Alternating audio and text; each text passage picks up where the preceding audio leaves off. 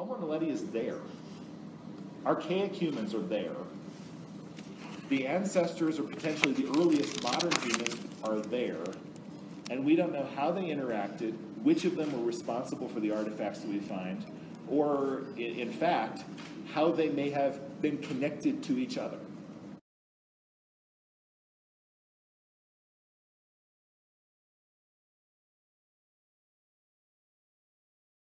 There have been plenty of scientists in the interim that have been guessing at how old. I think everyone who has examined the anatomy of Homo naledi has suggested that it would be in the millions of years.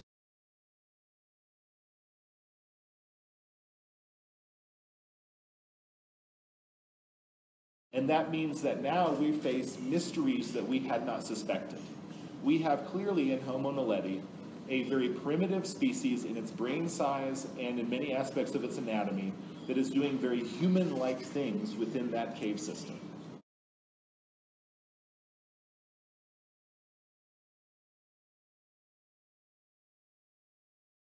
Fragile parts, the parts of the upper face, the nose, the nasal bones, the tear ducts are super well preserved here, even though they are very, very thin bones. And that's really remarkable.